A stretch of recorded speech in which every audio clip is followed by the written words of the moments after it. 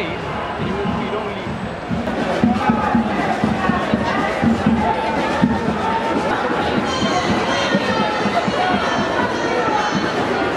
It is on us to ensure that these fresh horrors are the beginning of the end. We want action! We want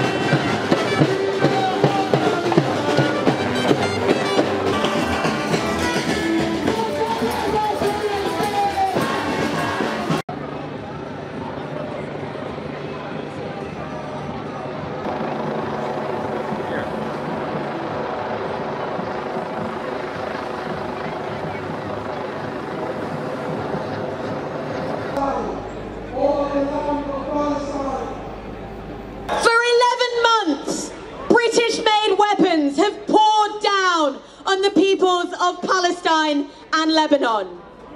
For 11 months, we, the global solidarity movement, have united in support of the Palestinian people's struggle. Day after day, week after week, we have gathered to send a message so loud that it can be heard in every corner of the world. And after 11 months of genocide, we gather again today with a message for Starmer's government. Our determination to break the murderous connection between our government and Israel's genocide is only growing stronger.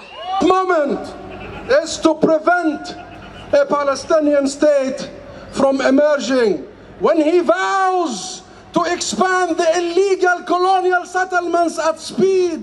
Read their government coalition agreement where it says all the land of historic Palestine, including the West Bank, is described as the exclusive right of the Jewish people.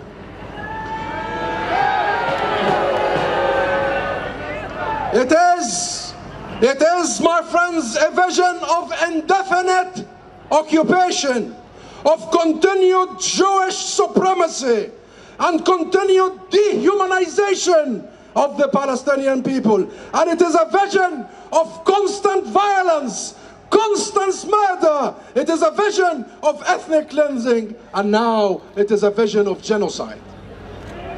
But for 76 years, Israel has failed. Israel has failed. From the river to the sea. From the river to the sea. My name is Saleh. The genocide has been going on for 11 months now, and it has not only been in Gaza, it also expanded to the West Bank. Currently in the West Bank we see murders every single day.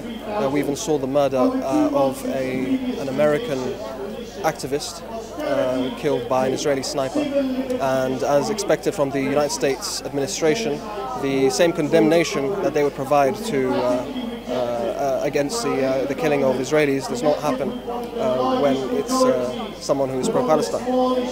Now, it's been going for 11 months, and we've seen Netanyahu stall the ceasefire negotiations because he does not want the genocide to end. The man is a warmonger, a criminal, and he belongs in The Hague. And it must be understood that there are ways in which the governments in the West can put pressure on Netanyahu, but they are not too interested in ending the genocide at this point. In the UK, we've seen protests ongoing since October last year for almost 11 months, and they will continue to happen as long as the genocide continues. And the movement is not slowing down in any way, shape or form. In fact, we will be going out on protests more often right now, and we see with the universities coming back that the students will come back to protest and demand that their institutions divest from genocide. I know that it looks bleak right now. It's been 11 months and we have not been able to secure a ceasefire and an end to the onslaught against the people of Gaza. But we must understand that because we are out in the streets, because we are protesting, because we're posting on social media, the needle has changed. We have moved things. Without us moving out in the streets, without us chanting and protesting, there would not be an ICJ court case. There would not be a block of, admittedly a small amount of arms, but there would not be a block of any arms being sent to Israel by the British government. That happens because of the mass movement that's occurring across the globe. And we must continue to put the pressure on.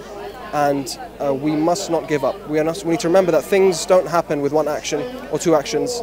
It must reach a critical mass. And as long as we keep the pressure up, we will eventually reach the critical mass and we will see justice served.